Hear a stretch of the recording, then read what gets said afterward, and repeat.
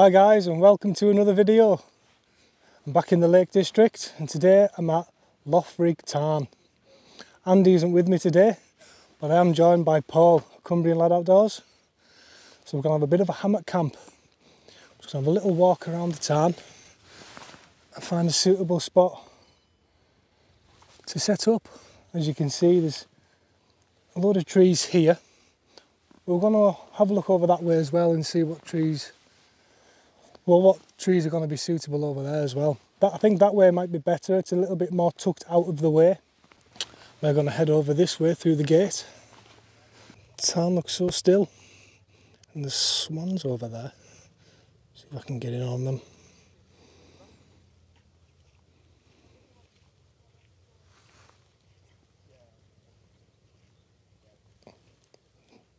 Ducking for fish. And the ducks there as well.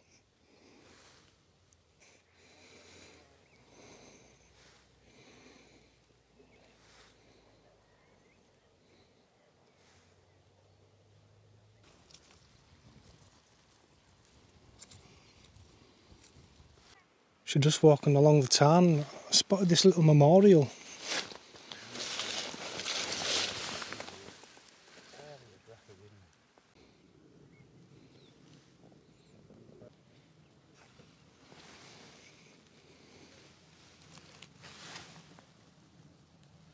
So unfortunately we didn't find anywhere suitable around the tarn to pitch up the hammocks.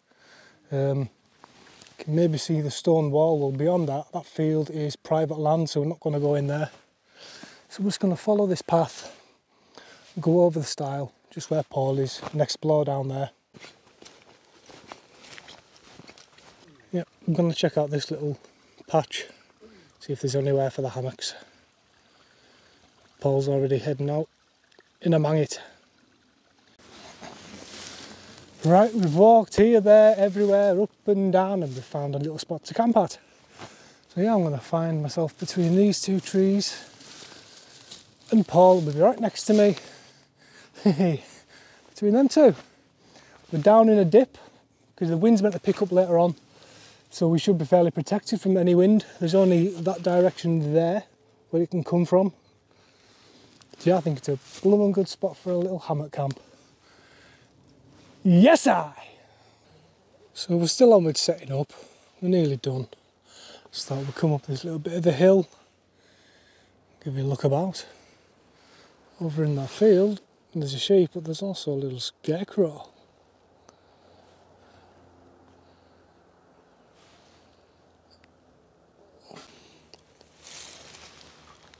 So we're just down there. There is a path just below us. Runs right along here and up. Follows that wall along. Yeah, I don't think there'll be too many more walkers now. We're out of the way of the path anyway, so we're not bothering anyone. Yeah, just do the last few bits of bobs of setting up, get my chair set up. Then it'll be beer o'clock. Are you ready for a beer o'clock, Mr. Paul? In the words of the great Adam in the Wild, yes I! Well, me and Paul have just been sat here. It's beer o'clock. We've just been shooting the shit. Yes I! So yeah, I think in a little while we're going to get some tea on. I'll show you what I've got. I've got some coconut rice. I'm going to have that with some Bombay potato, and I've also possibly a bit of crow as well. And a bit of crow, and I've got some bits of chicken to put in with that, so that it only wants heated through. I'll do that on my, what have I got? It's my TBS stove again. I've brought that one out, so I'm going to use my alcohol stove with that, and then later on I did actually bring some kindling, and we'll have a little fire going. I'll get rid of that. So we'll be a little bit warm later on. So yeah, see you in a bit when I've got some food on the go. So here we are for my tea. Got chicken, Bombay potato and coconut rice.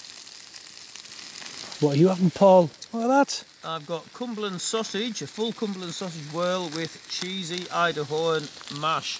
So if you guys haven't heard of this before, Idahoan mash from Tesco or the like, £1, and I swear to God, it's so tasty.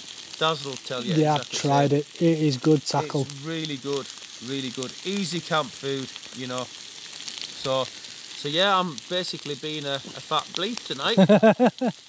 Cumberland sausages. Yes, sir. Yes, sir. Look at them. That's it. That's my tea ready.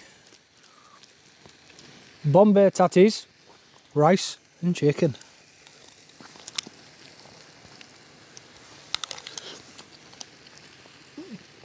It's good. Yes, I. Rice and peas. I'm probably gonna trough all this, talk crap with Paul, and then hit the hammock. That's me all nicely tucked up in the hammock. Found a really nice spot here, like. It was caught us by surprise, and I'm glad we went up a little bit further up the hill and found this spot. Like, I had a cracking night with Paul. We've sat around my little wood burning stove. I love that stove. It's a really good bit of kit from TBS, that. Yeah, I've just talk serious, talk crap, and now it's time to chill out, have a sleep, and I'll see you in the morning. Good night.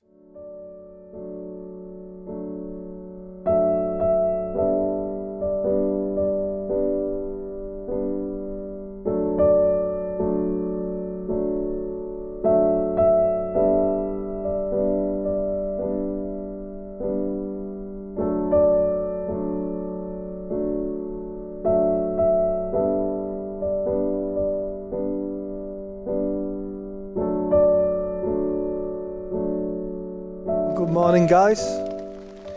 I've been awake for about 20 minutes. It's about 5:25 in the morning now. Just got a little coffee on the go. So yeah, just slowly waking myself up. Had a bit of rain all night.